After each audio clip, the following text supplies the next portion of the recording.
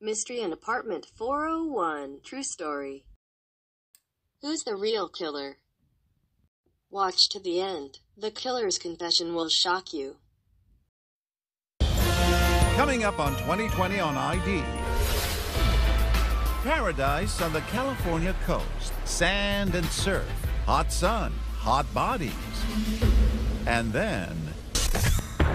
Costa 911. There's a body in my son's apartment. Dead body? Julie, a girl with personality plus, killed in the apartment of this man's son. Sam, what happened? What did you do? But Sam, a bona fide catch with movie star looks, is nowhere to be found. Is he taunting police with bizarre clues, a possible love triangle, the victim wearing a tiara, and something else? There was a message written on the back of her sweater. Inside the murder case, the twisted trail of clues. A wedding invitation, a pizza delivery. The pieces start coming together, and it is beyond diabolical. And a manhunt that turned into a boy hunt. Who's this guy? It's not Sam. Nobody knows who this guy is. I open the door, get on the ground, everything's going on crazy, I'm freaking out. And what about Sam's neighbors, these actors? What parts do they play? Are the songbirds about to start singing on each other? Oh, don't, that can't be found. No, babe, I'm gonna do it. Are they sticking to the script or going off it, way off? Yes, I saw the body. Is that what you want to hear? No? We're going to hear the truth. You will. Mystery in Apartment 410. Welcome to 2020 on ID. I'm John Quinones. It's a story that played out like the darkest of stage dramas, one that began with murder and unfolded to reveal a missing person, an unsuspecting accomplice, and finally a shocking confession that would blow the case wide open. The players, a dancer, a combat vet with movie star looks, and a wannabe actor giving the performance of his life. Before it was all over, 2 of the 3 would be dead. And as Jim Avila first reported in 2016, left behind were 2 families grieving their losses and searching for the truth. She is the picture of today's American girl, an immigrant's daughter, dancer, college student, and free spirit, Juri Kibuishi. She was pretty much tomboy. She's rather play outside, and she riding was a good a bicycle. Very athletic. Julie, born in Southern California, was thriving in the golden sunshine, respecting her Japanese heritage, but thoroughly embracing what it means to be 23 along the beaches and freeways of the OC, sun-soaked Orange County, California. I would say Julie is definitely an all-American Japanese girl. She liked to sometimes bow, just her kindness. Kindness. That's the word you hear over and over to describe Julie, a quality no one ever expected could be her undoing. Costa 911. There's a body in my son's apartment. Is it a female or a male? It's female. It couldn't be Julie, could it? The innocent, lively, creative young woman with a big circle of friends, most of them known well by her parents. And her friends and the people she hung out with, never any danger. No. Nothing really for a mother to worry about. My kids, they didn't go anywhere that they should not to go. But Mom had never met the new man in Julie's life, 26-year-old Sam Hare, older and much more experienced in the world. Julie meets him at community college. He's a handsome combat vet, even a hero with Bradley Cooper looks, who served in Afghanistan and is now home in Orange County, pursuing his college degree and a little fun along the way. Larger than life, gregarious, and by all accounts, easy to like. I hope you're taping this for my mommy back home. Big, strong guy, happy-go-lucky, just a big galoof. Larry Gonzalez grew up close to Sam in the military, calls him brother, and was in the trenches of Afghanistan with him at Camp Keating, a remote outpost under constant fire. It can range anywhere from half an hour to hours. And all those months on the front lines had an effect on Sam Hare. Like too many of our returning soldiers, he showed signs of PTSD. Ruben Salas is another Marine combat veteran and one of Sam's best friends. Sam will suffer with dreams. He'll tell me stories sometimes that, you know, he'll find himself in a foxhole and his area will be taken over by, you know, insurgents. Overrun. So, yes, he'll be overrun, and he'll have those nightmares. That's got to be pretty scary, huh? For him, it was very traumatic. Now, Sam Hare and Juri Kibuishi, two 20-somethings from different worlds, are living the life in Southern California. Juri, a passionate dancer, was talented enough to be accepted at the prestigious Orange County School of the Arts. It's the same school where Glee star Matthew Morrison learned his craft. Everybody wants a thrill. Cindy Pekka Dolan, the school's creative director, taught Juri for 5 years. Julie's kindness was really immeasurable. I mean, she just embraced everyone and life. She was very compassionate and talented as well, very fun to watch on stage.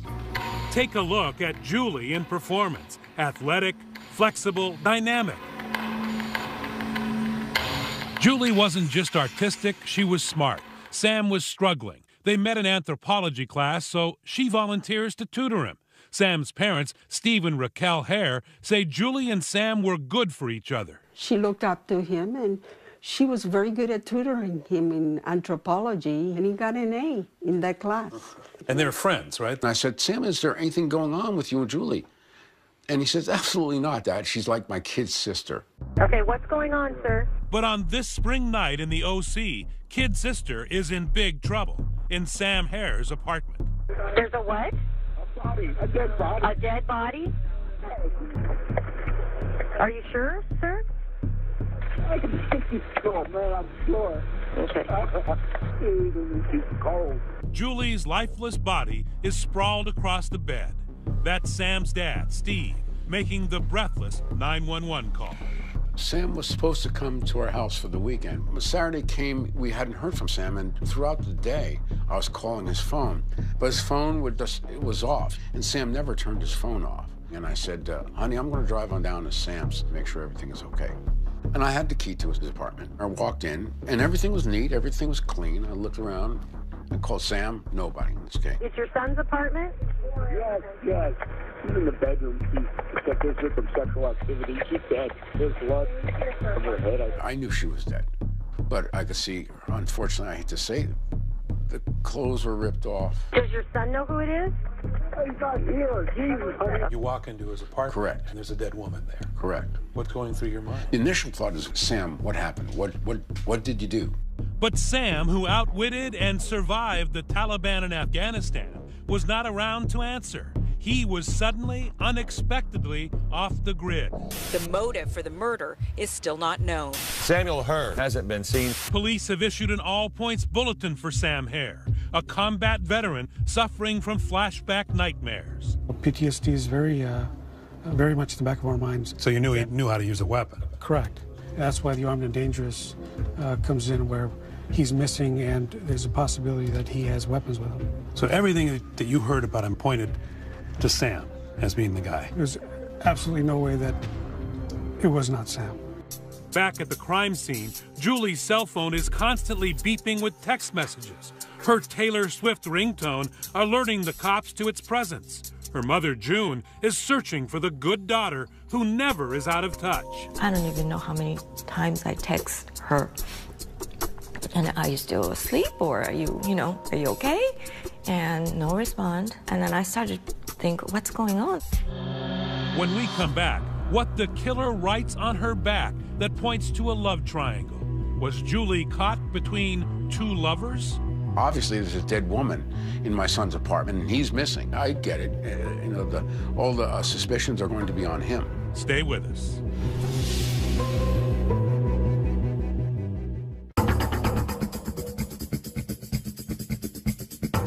First, we're going to start off with a very shocking story. It's out of California. Juri Kibuishi is murdered. A gunshot to the head, found in her friend's bachelor pad apartment. There's no sign of struggle here, no sign of Sam. By his bed, an unused knife, a couple of books, a combat how-to, and the other on the wonders of sex. Out back, a barbecue on the patio. Everything neat and in its place. And on the counter, a wedding invitation for Sam's downstairs neighbors, his good friends, actors Dan Wozniak and Rachel Buffett. Now, Costa Mesa police have released a photo and vehicle description hoping to locate a 26-year-old man suspected of killing. Costa Mesa, in the heart of Orange County, a city of 100,000. It averages just 2 murders a year. But on this May night, with a half-moon rising, Lieutenant Ed Everett and Detective Jose Morales walk into what looks like a slam dunk of a murder case. I was thinking a potential love triangle. Right as you walk into that doorway, you can see Julie's body positioned on the bed. And what was the condition of her body? She had 1 gunshot wound, kind of top center of the head. She was wearing a tiara. A tiara. When Julie is murdered, she's wearing a crown. Her last night began as one of the happiest in her life. She had a dinner date with her big brother Taka to help plan his wedding. Her mother June remembers her practically bouncing out the door. His fiancé asked her to become a bridesmaid. She gave her the tiara. That was pretty special for her too, right? Yes. She didn't take it off. It was getting late, close to midnight, but Sam is desperately texting her. Messages that were still on her phone when police found it in her purse in Sam's apartment. The text messages were very important. Sam texts he is out helping his downstairs neighbor Dan Wozniak, the actor buddy, short on funds, getting married and freaking out over how he'll pay for his wedding. Helping Dan, then headed to folks for weekend. But less than 2 hours later, Sam seems suddenly in distress, texting Julie, "Can you come over tonight at midnight alone?"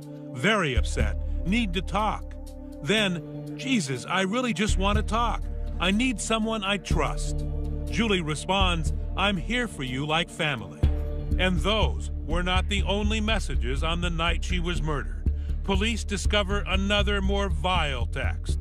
This one handwritten by the killer on Julie's body. There was a message written on the back of her sweater. And as cleaned up as you can, what was the message? It was, "F you, all yours." The working police theory? We looked at the phone and thought, okay, maybe he's drinking, using drugs, and there was an incident, and he just snapped and, sexually assaulted her and wound up killing her and then fled. Now, they just have to find Sam. Police say the 26-year-old has disappeared. Neighbors say his bicycle sits outside his apartment, but his vehicle is gone. His passport was missing. His car was missing. Orange County Senior Deputy District Attorney Matt Murphy is supervising the case from the first call and says there is little mystery here. I'm looking at everything going, come on, guys, this is obvious. You're going to find Sam. He's going to be our killer.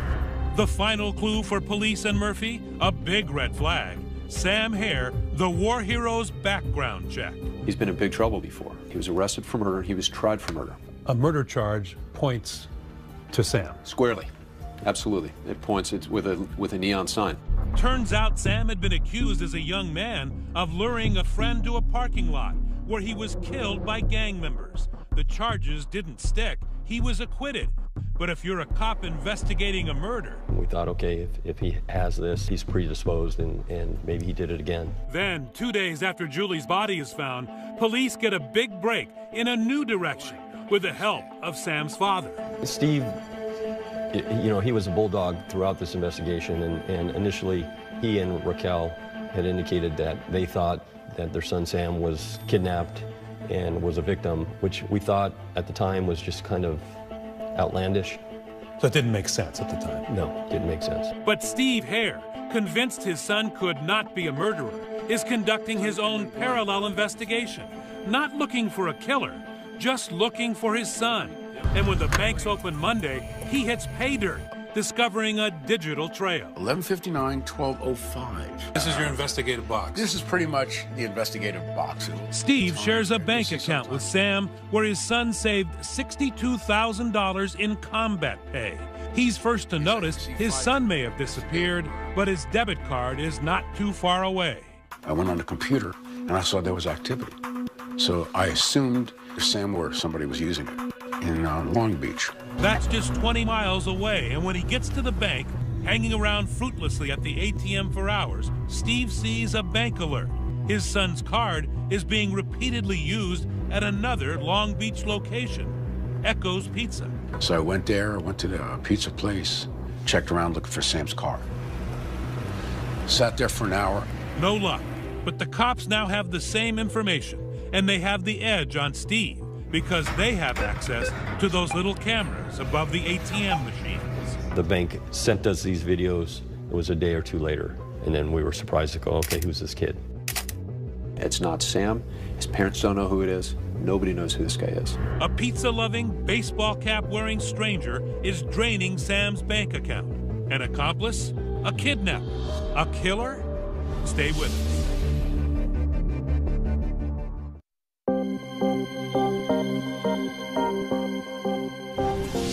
With the murder of Juri Kibuishi, investigators are determined to talk to the last person believed to have seen her alive, Sam Hare. The problem is, he's nowhere to be found.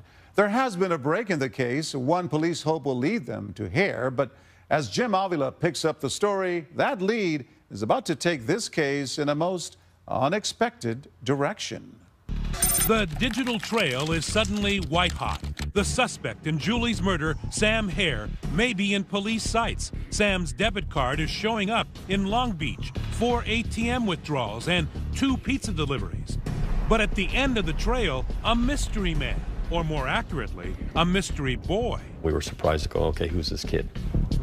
Great question. And to answer it, you've heard of follow the money. How about follow the pepperoni? The cops are hungry to crack this case, and they know from the bank records their suspect is just hungry. The pizza has been delivered to a certain address in the city of Long Beach. A police copter overhead, undercover cops watching the pizza house. Police think, finally, they may have found Sam Hare's hideout. When I hear this helicopter circling, I'm like, what's going on? Recognize him? You've already seen this kid. His name, Wesley Freilich, the baseball cap teen in those pictures taken at the ATM. The 16-year-old skateboarder now at the center of a full-on SWAT team helicopter hovering raid looking for a murderer at his mom's house, where he and a few friends are, you guessed it, half into a large pepperoni pie. I open the door, and that's when they say, don't move. Sure, come here immediately. Get on the ground. Wesley was trying to be a tough guy in front of his friends. As we explained the gravity of the situation, that a murder was involved in this case, he had a change of demeanor, started crying. I'm myself. Everything's going on crazy. I'm freaking out. I'm being questioned about this whole withdrawing money from the ATM. Police quickly figure Wes is not the murderer. But where is Sam? The police go inside. My mom's door to her bedroom is shut and locked, and the police are assuming that he's in there. So we forced entry into that room to search it. Sam is not there, but his missing ATM card is. Time for young Wesley to answer a few questions. And I immediately told them everything. I said, this is what happened. Turns out the ATM runs for Sam's cash were not Wes's idea. He had a trusted friend, an older guy his mom, Lori, met in community theater. Oh, he's a cool kind of cat that I would like to groove with. That cool cat is none other than Dan Wozniak. Remember him? He's Sam's broke downstairs neighbor. They hang out together at the apartment jacuzzi, and now Dan is about to be married. He's currently starring in a local production of the musical 9. See what I mean? Wes tells the authorities Dan gave him Sam's ATM card and PIN number and fed him a story about using that card to collect money Sam Hare owed him. A scheme only a 16-year-old with a hankering for free pizza might believe. He said that he worked for a bail bondsman agency directly through a private sector company that helps with collections of money that are from escaped convicts or people that are on the run. And he said that Sam was somebody who owed the bail bondsman money. Yeah, he had an actual folder of paperwork and saying that this was all legal, that it's all good to go, and all they need to do is withdraw the money and to make sure I wore a hat and glasses. So Wes and Dan drive from Mom's house around the corner and down the block to the Chase ATM. Where is he parked? He's parked over there in that parking lot. So he can see what you're doing? Yes. Well, the cameras aren't seeing him, but the cameras are seeing me. He rolls over to the ATM on his skateboard, but at the machine, young Wes has a little trouble. I skate across and come here. I put the card in, gave me the PIN. Back at the car, Wes says Dan is jumpy. The first reaction actually was, why'd I take so long? And I told him my first time using an ATM, so I don't know what I'm doing. He knew enough to withdraw $400 and over the next few days, similar amounts that he turned over to Dan Wozniak, who had rapidly become a suspect in the disappearance of Sam Hare, and a person of interest who may know how Julie Kibuishi died. So at that point, it's time to bring Dan in. Yes, it is. I had Detective Morales call Daniel using a ruse of, hey, we need you to come down. And Dan said he wasn't available. He was at his bachelor party. The Hares and the Kibuishis are waiting for answers, but Dan is busy, and he blows off the cops. These families, they are experiencing the worst grief that a family could experience. At that moment, Daniel Wozniak's on his way to his bachelor party. He won't come to them, so they go to him. Dan Wozniak was there with a couple of his friends, and immediately when he saw me, you could see the blood drain from his face. He turned pale and immediately looked down. He says, I'm going to tell you everything. I'm sick of covering for Sam. I'm sick of covering for him. I'm going to tell you everything. Are Sam and Dan in cahoots? Where is Sam? One thing we know, there will be no celebration on this night for Dan Wozniak. He's under arrest and headed to the interrogation room. And so are we. How was your life in danger? He threatened it. All of a sudden, the pieces start coming together, and it is beyond diabolical. You just told us you saw 2 bullet wounds. You were standing. No. Stay with us.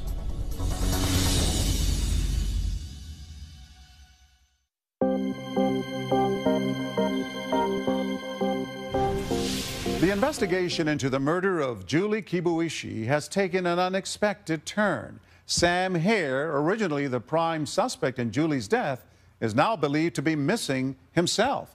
And police think they know who may be behind his disappearance. His downstairs neighbor and friend, Dan Wozniak. Now Wozniak is under arrest and about to tell his side of the story. And as Jim Avila reports, this case will be rocked by what he has to say. A murder case with a Shakespearean twist. I am lusting for more. Dan Wozniak, the affable baritone accustomed to the warmth of the spotlight, suddenly finds himself in the cold glare of a police grilling. But the OC Community Theater crowd just loved it. And here you are acting together, huh? You and Dan? This is our... Wes's mom, Lori Freilich, often performed with Dan Wozniak. He was just such a fun guy. He was fun. He was a good actor. He was also someone that Lori, a single mom, trusted to spend time with her son. I would call him up and say, Wesley really could use a ride from school. I'm staying late at work. Could you get him? He would go. He'd pick him up. They'd go for pizza. You know, he was kind. He was thoughtful. Carol and Anthony Celeste were also part of the theater crowd. Anthony recalls an easygoing guy, the type he says you'd like to have a beer with. He was very outgoing, very likable, had that twinkle in his eye. I always tell people that he was the type of person that, you know, you saw them and they were such a life of the party that it made you look back and think, man, I wish I had that kind of personality. But the personable Dan was apparently draining his buddy Sam's bank account to pay for his wedding. Did he have money problems? Always had money problems. You know, constantly going from one job to another. It was a definite roller coaster. Hi, my name's Dan Wozniak. I'll be playing the role of John Now, Davis. money is a really big dilemma for Dan. He's about to marry Rachel Buffett. And you will be my true love. Here she is as his co-star in that musical 9. Dan had no full-time job, and now he's in full-blown crisis, needing to finance his wedding and honeymoon and putting the squeeze on some of his friends. My wife calls me. She tells me real quickly, hey, Dan's been calling. He wants to borrow money. I said, what is it for? And she's like, look, it's something to do with his wedding. He needs to talk to you. But those wedding plans may have to be put on hold as police pick Dan up from his bachelor party and take him to this interrogation room. Daniel was sitting here in this chair. It is to be a long night of questioning about how he came to possess and then manipulate a naive teenager to use Sam Hare's ATM card. And while we're at it, where is Sam? I don't know. I don't know. Lieutenant Everett has a prime seat in front of the monitors in the detective room. Yeah, my role was to watch the interview and see if there's something that they may not be picking up on. What he sees is a performance worthy of Nathan Lane. Oh my God. Dramatic. Sometimes even over the top. I don't know! I'm sorry. I don't know what else you want me to say. But first, a little staged mea culpa. He admits he talked young Wes into being the stooge at the ATM. He asked if it was illegal. I said, no, don't worry. That was a lie. It's here. The interrogators aren't doing much interrogating at this point. They're just sitting back and watching the performance as the actor, working without a script, desperately looks for an ending. He tells the cops on the night of Julie's murder his play went well. And afterwards, he and his fiancée, Rachel, celebrated. I took a shower, we had sex. But the morning after Julie is killed, the plot thickens. According to Dan's story to police, there's a knock at his door. Opened the door, it was Sam. I'm like, hey man, what's going on? Everything good? He's like, not good. I did something bad. What did you do? It's like, there's a dead body in my apartment. I shot somebody. It was a fit of rage. That's Dan's first story. He knows about Julie's murder, helped Sam escape, but had no hands-on role. The cops are not buying it. Tell us the truth. You're not that good of an actor. This is your chance to clear the air. Zing! The screws, as cops were called in the old black and white movies, are done just listening. Now they're tightening. I guess what, to eliminate you? Eliminate me? It's in your best interest. Yes, most definitely, sir. So basically, just open your mouth for me. Thinking fast, Dan invents an excuse that would cover his DNA being at the murder scene. Now, I was in Sam's apartment Friday afternoon. Okay. Then, this actor without a script moves to Act 2, a second version of that night. But he loses his cool and makes a critical mistake. The cops hear it. See if you do. Yes, I saw the body. Is that what you want to hear? No? We want to hear the truth. That is the truth. Okay. How'd your DNA get on her? Because I was right over the body. DNA doesn't just fall off. I don't know. Okay. I didn't touch her. I didn't do anything. What did you see? Saw 2 gunshots in her head. Why did the 2 bullet holes bother you so much, that he knew that there were 2 bullet holes? Because when we were in the apartment and we all looked in, it was only one visible to our eyes. And then when he had mentioned he saw 2 gunshot wounds, I said, well, he was there when she was shot. He must have seen or done the actual 2 shots. Right. He was there when she was killed. Cue the gotcha music. Dan Wozniak has a lot of explaining to do now. You just told us you saw 2 bullet wounds. You were standing over. No. Okay. Whoa, stop. That's exactly what you said, Dan. You can't even keep your lies straight. His story kept changing. I think he thought that his acting ability was going to carry him through this performance, so to speak, and it wasn't doing it. Detectives send Wozniak back to his cell. With the gravity of the situation sinking in, he asks to call his fiancée, Rachel. Hello? Hi, baby. It's a call that will finally bring down the curtain on Dan's one-man show. I need to make a phone call to the detective now. Why? Why? Because Rachel has found out that Dan's brother Tim is carrying incriminating evidence. He had the murder weapon, and at some point, Tim says, hey, I got to get rid of this. Daniel's been arrested. Rachel tells Dan she's going to the cops. I need to call him and let him know before they catch me on this recording device because it looks like I'm not trying to tell him right away. Then I'm doomed. Do you know that Tim had some evidence? Yeah. Oh, God. Oh, God. Oh, God. Okay. Well, this is ridiculous, and I have to go tell the detective the truth. No, baby, Tim did speak up. Only to me so far, and it was in passing. I said, I'm going to the police station right now. Danny's been arrested. He starts freaking out. No, don't. That can't be found. No, babe, I'm going to do it without the sound. Listen to me. No. What? Trust me, please. You realize they're recording this phone conversation anyways. You're being an absolute ass to try and lie again. And that's when he decides to let the jailer know, hey, I need to speak to the detectives. Up next, the final act. Do you want to talk to us, yes or no? Yes. Okay. The chilling truth about Sam Hare, the war hero, from the voice of the man who knows where he is. It was borderline fun. Is that what you want to hear? Stay with us.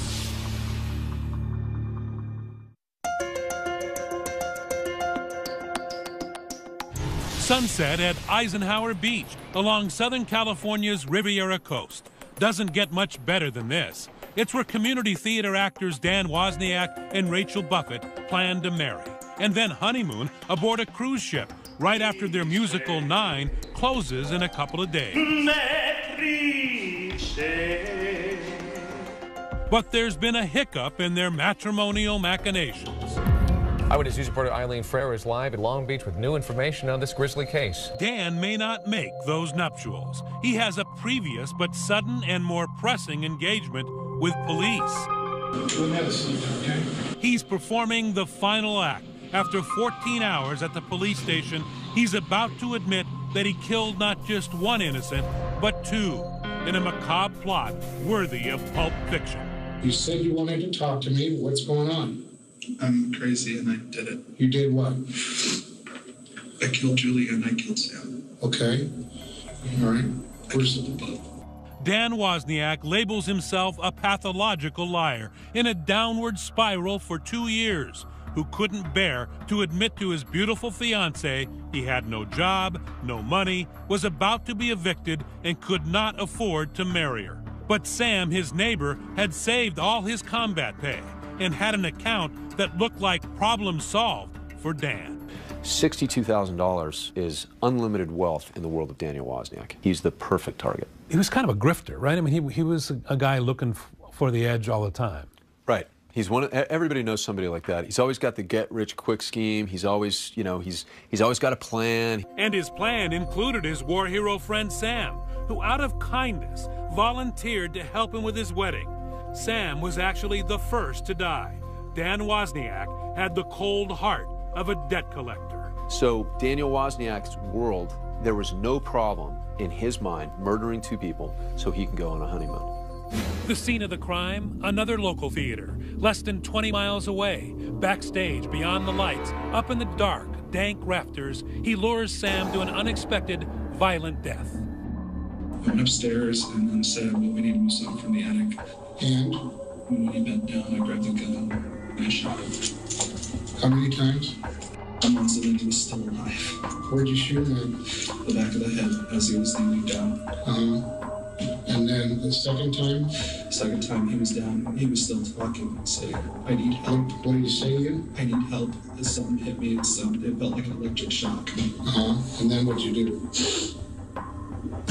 I reloaded and fired and killed. And it's not over by far.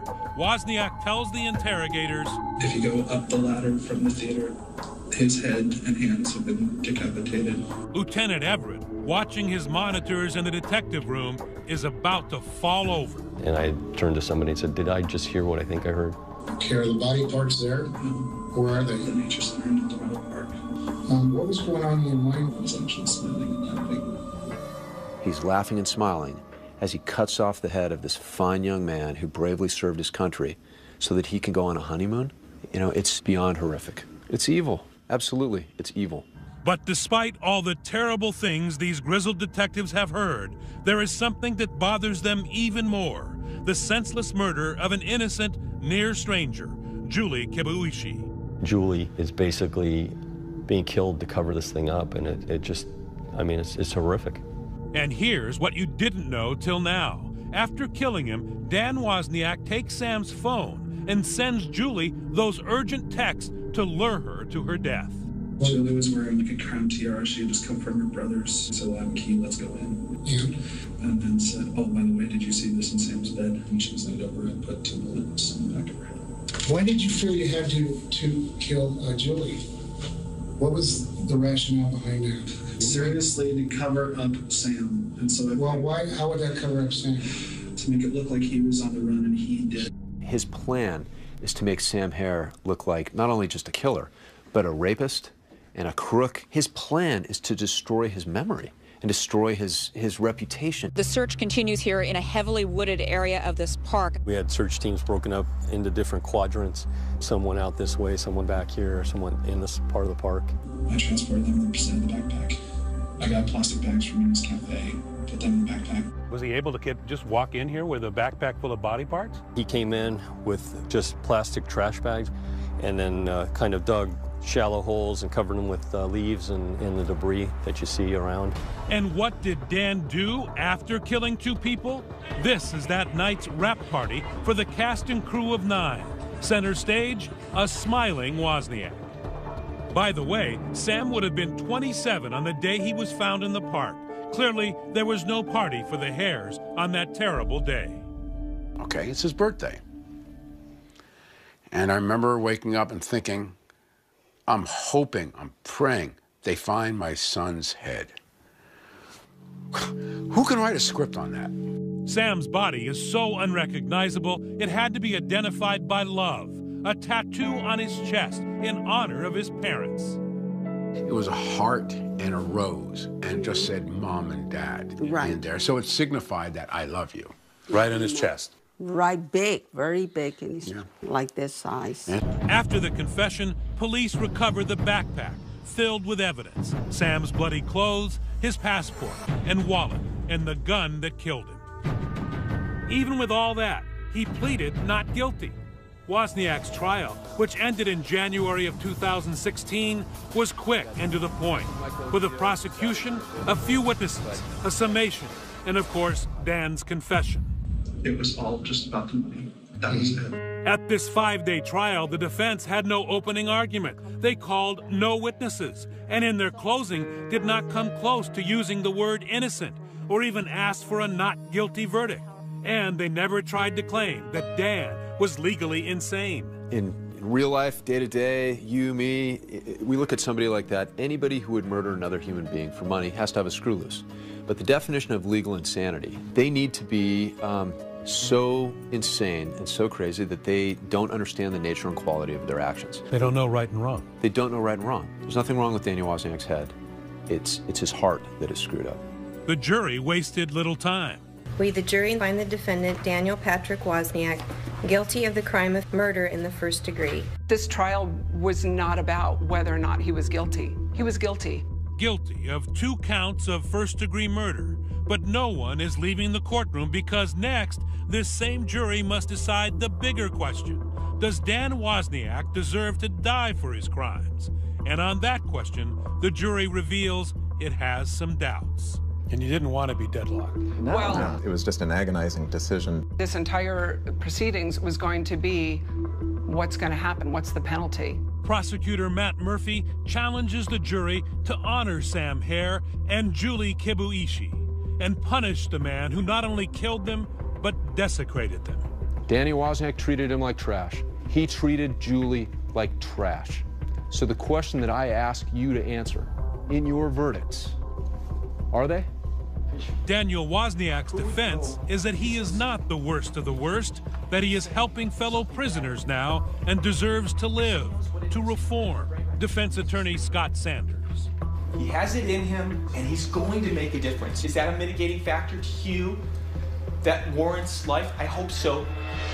Back in the jury room, the vote for death is split. It's very different when you are the one sitting there almost literally pulling the trigger.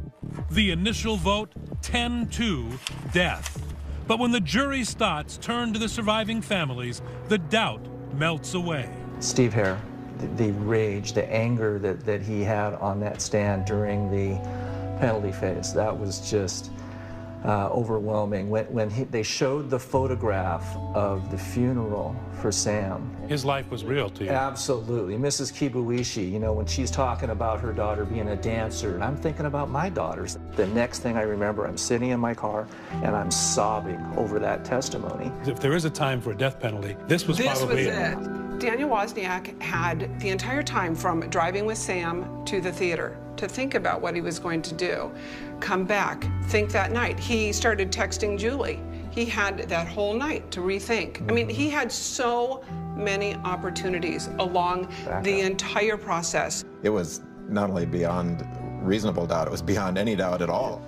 The final vote came quickly, in just over an hour, one of the shortest death penalty deliberations on record. The family says justice was served 12-0. We, the jury, determined that the penalty to be imposed upon defendant Daniel Patrick Wozniak to be death. I just have voted to put a man to death. And this is a really sobering moment and one I'm going to live with the rest of my life. And down in my gut, I said, can I live with this? And I said, yes. And afterwards, there is more relief than joy. It was so long and overdue. But I can start healing. It's time. You know, we feel like one closure to our nightmare chapter. To this day, June Kibuishi says her daughter's death makes her question the fundamentals of parenting, her soul now doubting that kindness always triumphs over evil. I told all my kids, be nice person, kind to other people, and if they need help, you should help. But that just took my daughter's life. And that just killed me, you know, just. For Sam Hare, he escaped death in one of the most dangerous places in the world to be killed in one of the safest, leaving parents he called his best friends and who today can find peace in only one spot. And you still go to the grave? Every week, we go there, we bring chairs. I bring the newspaper, and then often I'll take a 10 or 15-minute nap. Very peaceful. It makes me feel good. The only time we talk is when I say bye, see you next week. We love you. Yeah.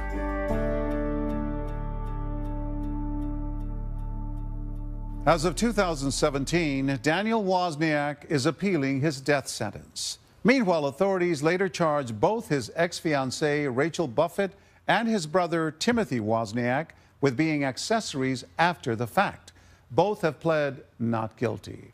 Sam Hare's parents attend court hearings and follow developments in the ongoing cases and continue to visit Sam's grave. As for the family of Juri Kibuishi, her mother June tells us they are moving on with their lives, even though Juri is constantly missed.